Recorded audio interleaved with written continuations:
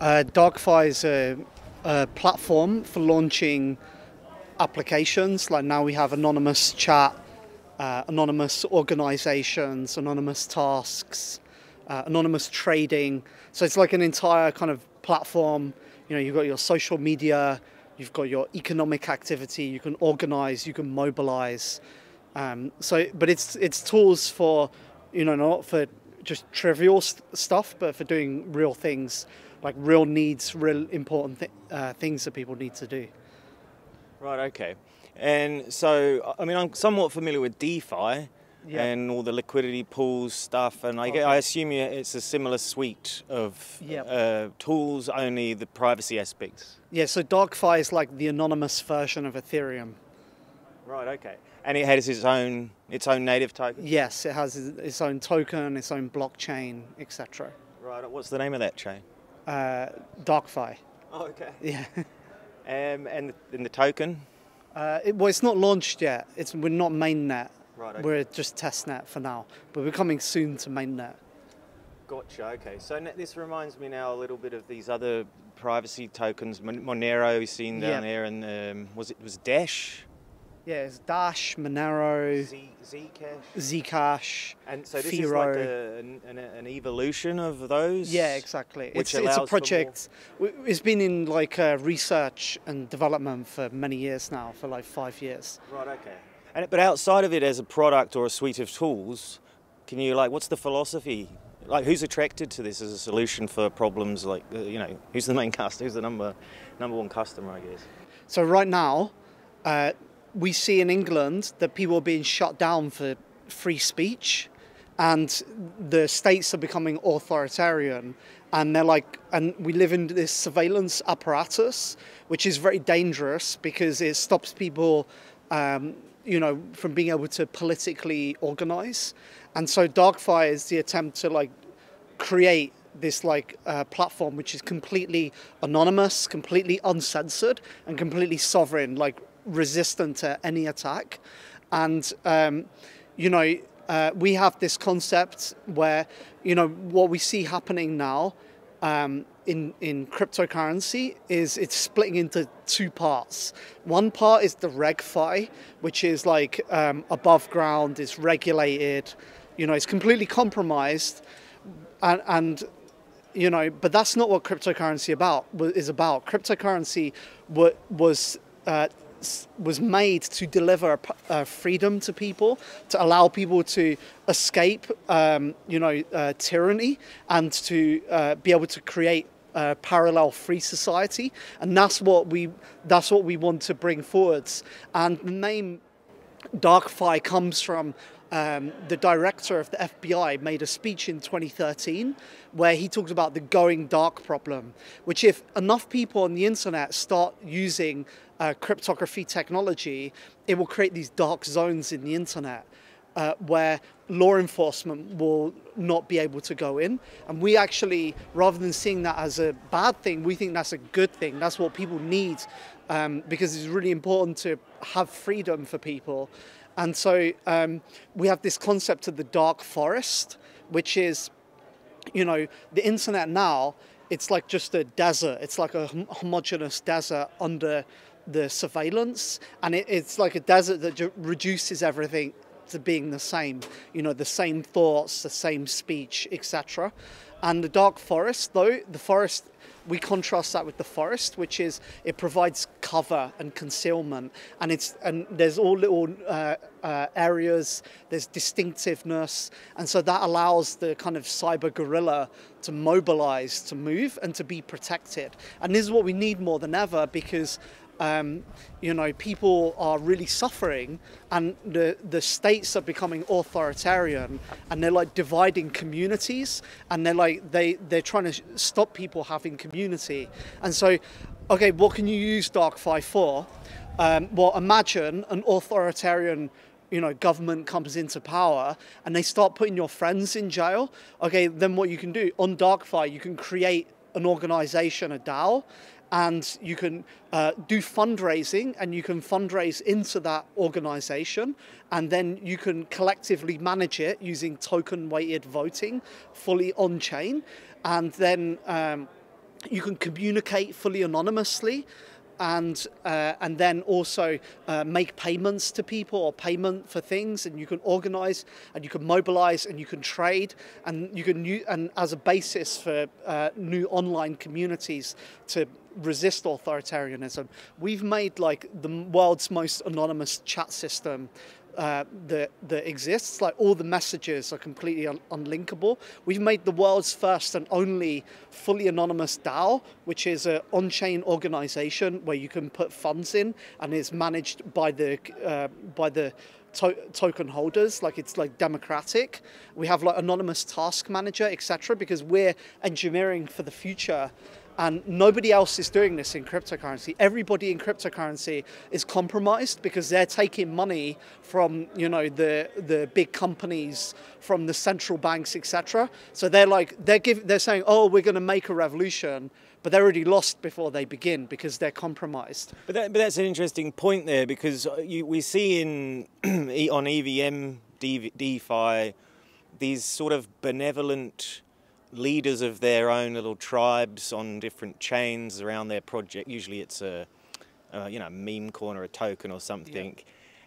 What mechanisms have been put in place to prevent that sort of occurrences in Darkfi? Because you mentioned authoritarianism, and I can't help but think a lot of these tools just accelerate or make more efficient those processes that we already have in the governments and corporations already have today.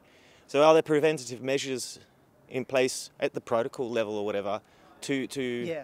So the problem with all of these projects, like Ethereum, is they've fallen into the same trap of the thing they claim to be fighting against, which is like, oh, we're going to construct a new system to manage people. That's completely the wrong way of doing things. And in fact, like, when you create a community, it needs to have a philosophy. That needs to be at the heart of everything you do. And Darkfi, we take a completely different approach. Is like, what are the tools that communities need? What are the tools that people need? And we engineer for that. That's why in cryptocurrency, despite having all these billions of dollars of wealth, you know, etc., and all this time, they haven't been able to put products that people need into people's hands. And instead, they're like just creating new tools for speculation or things that are not useful. So I think it really comes down to philosophy and creating a community that embody that philosophy. And that's a great point, because Satoshi he vanished, or they vanished, or whatever. But the philosophy lives on. How has that changed or been co-opted by certain groups over the last, I think, 15 years? Is Bitcoin something? Early Bitcoin had a very strong ideology that drove it, which was, the evils of the central banks, gold-backed currency, libertarianism, etc. And that was really important. It was like, the vision was, the central banks, they're taking money from people, and, Bitcoin, let's create this like universal sound money. And that was really important because it gave focus, and it was able to drive the community forward towards that goal. But as cryptocurrency has grown or evolved, those ideas they're limited, and there's been a need to change or to update those ideas, and that hasn't happened inside of cryptocurrency. And there haven't been, people have attempted to construct new narratives, but usually just like to sell a product, and they're not really connected to like a deeper philosophy. They're just very surface level narratives, like, oh, modular blockchains is the new next big thing, etc. So because first of all, universal sound currency, the whole world, if they had to live under like one global currency, one global economic system, that'd be very dystopian. That'd be very that would be totalitarian almost. And we've seen in cryptocurrency that there's like many currencies, and they will have different uses, etc. So there's been a need. There's like a need for the ideology or the philosophy to evolve, because that old set of ideas in Bitcoin no longer equips people with the power to understand or to like or it no longer equips people with the concepts that allow them to understand the world effectively, and so it's remained stunted, and that has allowed other groups to come in, and nihilist groups to just kind of take advantage of that and to just use it as get-rich-quick schemes. And you see cryptocurrency people who they have values kind of decrying that, going, oh, these people, these bad actors coming in, taking advantage, making scams on crypto. But it's also a failure on our part, a failure to put forward a compelling vision, to build our side of the movement. But what would you say to someone who was considering trying to launch a token on one of these chains because they believed in their product and they had some sort of deeper mission, like outside of, how would you advise them, I suppose? Because community is so important, even to an extent more so than the product or the service that you're supposed to provide. So in tech, there's like a strategy now that everybody's taking, which is make a product. It's a shiny product. It's non-threatening. It doesn't threaten the status quo, and get VC money, which the VC money, they get it from the system, from the central banks. And when you're a part of that, you have to act in a certain way. And the thing is that elite class is very detached from what the entire rest of the world is experiencing right now, what people are saying or thinking or feeling. And if you want to build something that tap into that popular energy, you need to you have to encode your values into your software from the foundation, from the base, and you have to build for the future. Don't build for now, for the people now that are in power, because they won't be in power. That's coming to an end. And that's why technology has become stagnant and has failed to, in the recent years, deliver innovation. It's just because people are stuck in a dead end. If you want to, you need to break free of that, and because your community and the people is not just like random people, that you're like building an organism, and the center of that organism is the story that you tell. So if you want to create something that's powerful, you need to have a powerful story that speaks to people. And can you have that powerful story without the human individual? Because, you mentioned DAOs before. Usually they do these multi-sig type setups where they have a couple of people, 3 out of... Yeah, that's terrible.